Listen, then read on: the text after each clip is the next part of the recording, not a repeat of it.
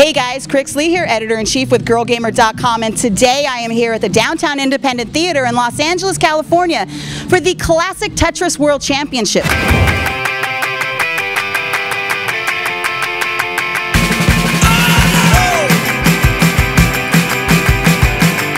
So we have a 3-hour quarterfinal, which will be boiled down to 8 competitors, and then going down to 2 competitors in a head-to-head for a grand prize of $1,000 and bragging rights to be the first ever official Classic Tetris World Champion.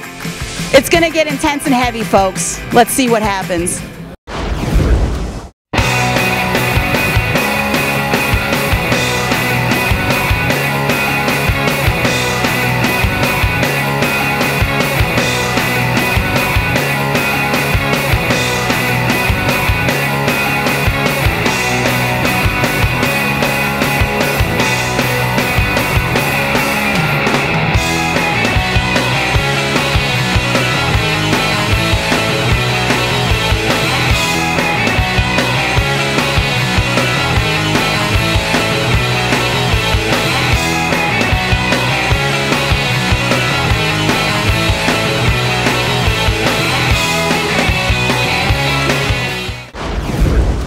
In 10, 9, 8, round 1, 6, 5, 4, 3, 2, 1, let's go!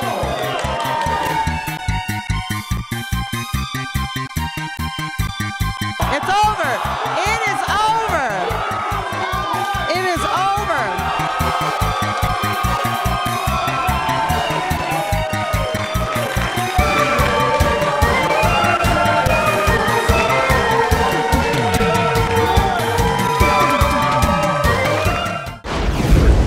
The Classic Tetris World Championship has ended, but for being the top female finisher, she did win $250 courtesy of GirlGamer.com. Now, out of 8 competitors, there was you and another female. So how does it feel to know that you're kind of in a quote-unquote boys club, but you're kicking their ass just like you're one of the guys?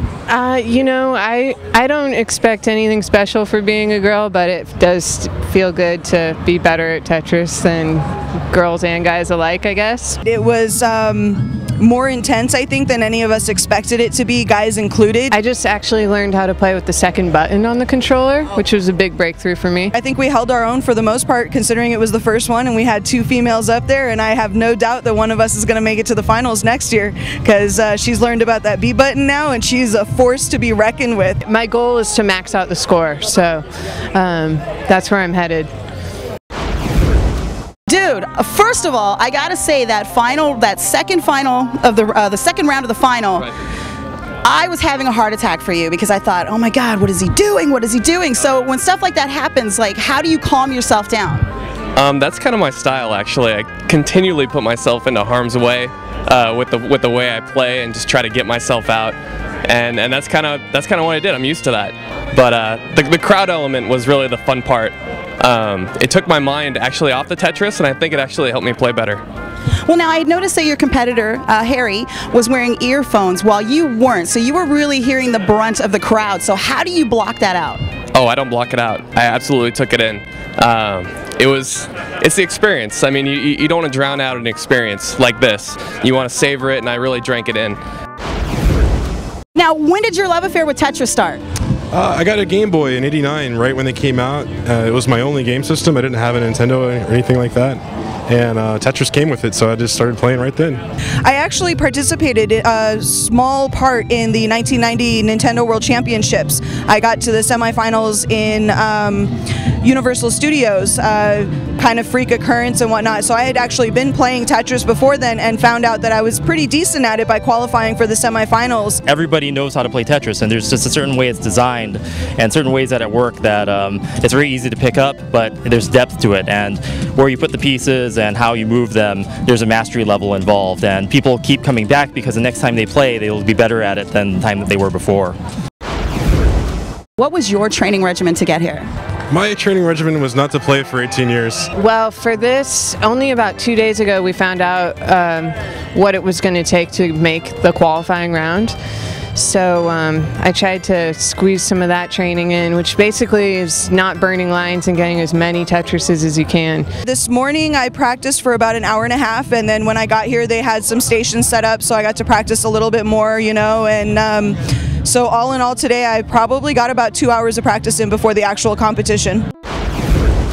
Do you have a pro tip that you can give to the crowd out there just to get them to maybe hit one more level? 2 tips. Take your mind off the game with whatever you can do. Music is actually really good if you're just kind of hanging out. And another thing, play a lot of level 19. I would say look at your controller, use both buttons, unlike me. Take some video of yourself and play it back, and you can keep pausing it and think about what might have been a better spot for that. Start watching Jonas's videos like I'm going to, because that man does the sliding technique like nobody's business. That is absolutely amazing. The other thing I'm going to be looking at is Thor, because Thor's fingers, he does the tapping technique where he doesn't actually hold it down to one side or the other. He tap, tap, tap all the way across the board. That's how he's been able to get to level 31 and everything. I started getting good when I figured out that you could start playing on level 19, which is the fastest speed. The game was built to have that harder level for you to kind of swing like a fungo bat in baseball. You swing the heavier bat at level 19, and then when you go lower, everything else just feels easier. So play as much level 19 as possible. It came together tonight, and we crowned with what I think is the best Tetris player in the world, the best classic Tetris player in the world. Well, on behalf of GirlGamer, congratulations, my friend. Thank you. Enjoy it. GirlGamer.